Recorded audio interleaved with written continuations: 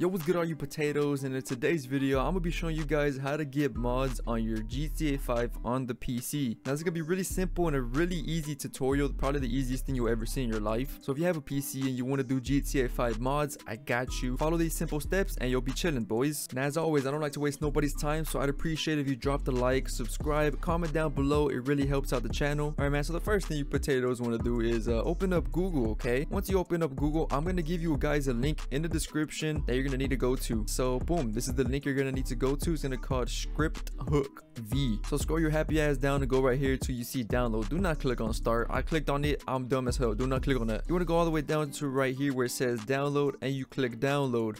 Once you click download, you're going to see it right there at the bottom. So we're going to minimize this application right here. And you want to drag it out, okay? Drag this out right about right there. Soon it's going to be right there in your desktop. Now right here, you're going to want to locate your GTA file, okay? We locate it wherever you have it downloaded. So I'm going to go to my right here, my file explorer. I have it in my D drive. So I'm going to go right here, GTA 5. Boom, this is where I have my GTA 5 right there. Now you want to open this up right here. And you want to go to the bin.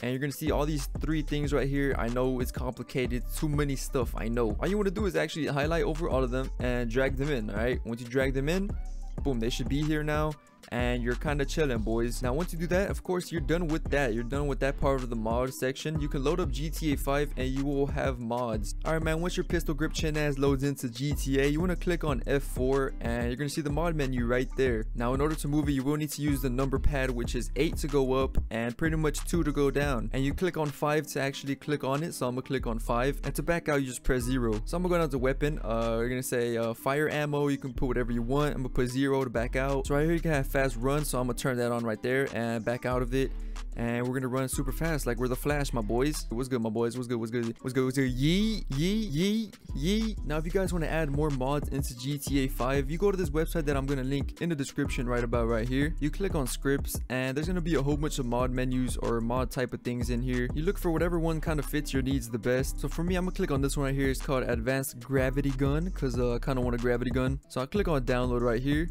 Click on download once more again, and it should pop up that folder right there, and we're gonna do the same exact thing that we did the first time, all right, which is we're gonna drag it out right here. Boom, we're gonna open it up, and we're gonna open up this one.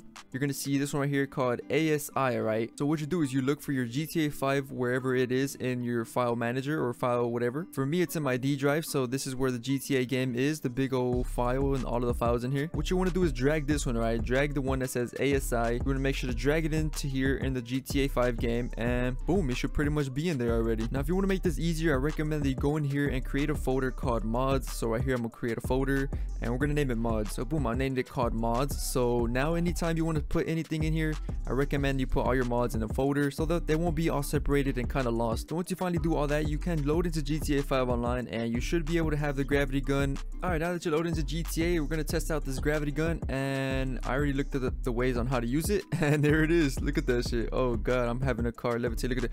Boom. Have y'all ever seen a levitating car? I know, crazy, right? My boy, come here real quick. I got him. Look at this. He over here doing a tornado and shit. Look at this. But yeah, man, I really hope you guys did enjoy this. A note is you can't use this on multiplayer, sadly. This is only for single player, but it actually makes single player a little bit more fun, and it makes it feel like a new game. So if you guys want to do this, go ahead and drop a like. Comment down below if you had any struggles with this. Yo, I can get cops from far away. Look at this. Hey, yo, this is kind of fun. I'm gonna have a blast doing this. Oh, I'm dead. See you guys in the next one. Your boy's out.